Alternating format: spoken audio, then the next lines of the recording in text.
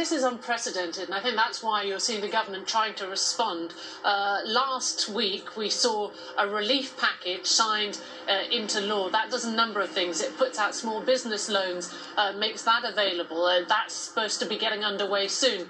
There are cheques being given to individual families and individuals to try and help them get through things like paying the rent. Unemployment benefits have been expanded. That might be one of the reasons why you saw such a sharp increase, is that more people now qualified to claim for unemployment benefits.